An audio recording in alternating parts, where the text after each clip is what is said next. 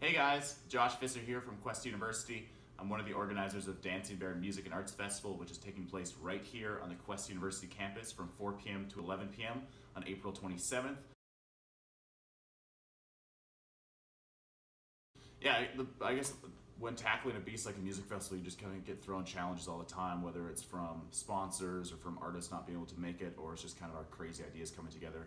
This year, we've kind of gone out of the box and to see what we could do and basically push Carrera as far as she could possibly go. So we had ideas like axe throwing and mechanical bowls and pyro for the stage, all these things that we think are super fun, and then we realize that there's a lot of liability issues for the school and CUSA and everybody involved. So those are some of the challenges, trying to work around the logistic errors and liability errors, but Carrera and Darren and the rest of the Quest staff have been so awesome to work with and basically turning our dreams into reality for the most part. Everything that is a little bit reasonable and won't burn the school down.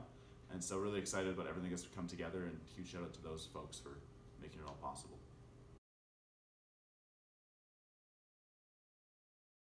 Yeah, so for the musicians, we focus a lot on genre diversity, so we're just trying to get a broad spectrum of diversities from hip-hop, R&B, soul, funk, rock and roll, country western. We kind of try and fill as many holes in and fill as many genres for the people to come up here and enjoy as possible, and that's usually where we start, and then we start looking around BC, Canada, and a little bit in the US and see what artists are available in those states and who could fill those genres and who would be a good time for the Quest community. All right, we got the best news ever. We have partnered with Mags to do a launch party on April 20th. We're basically doing a big dance party that's gonna have full of tacos. We've got beer and cider, and we've got bands from across BC.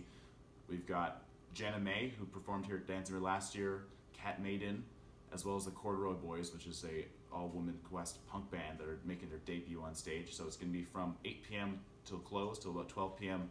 We're gonna do $10 cover for all the artists. We're selling $5 beers and tacos. It's just be kind of a big party and celebration April 20th at Mags. You do not